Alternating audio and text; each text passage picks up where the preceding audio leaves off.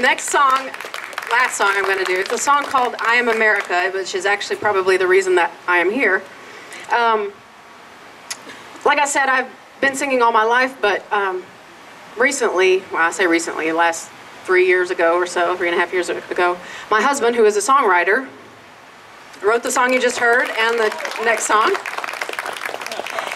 He wrote this song in a matter of minutes after being inspired by seeing people just like you showing up at town hall meetings, really just making their voice heard, especially during the time of the healthcare debate.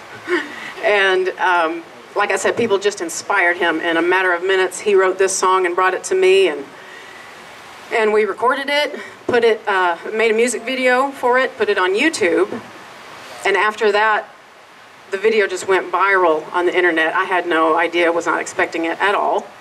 And from there, I've been invited to sing at events like this, and Fox News and other news shows, and it's been an amazing journey the last couple of years. But this song, it really is special, and I think you'll understand why. This is I Am America.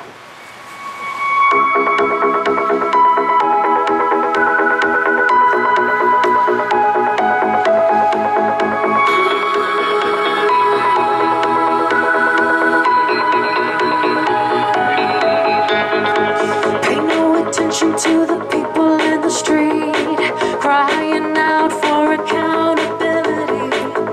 Make a joke of what we believe. Say we don't matter 'cause you disagree. Pretend you're kings, sit on your throne. Look down your nose at the peasants below. I've got some news, we're taking names. We're waiting now for the judgment day.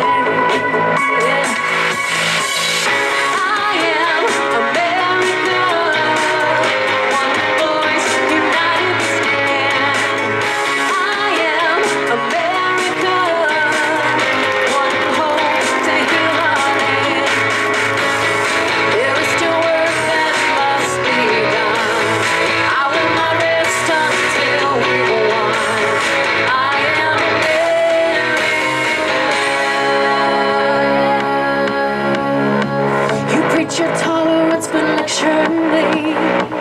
Is there no end to your own hypocrisy? Your God is power, you have no shame. Your only interest is political gain.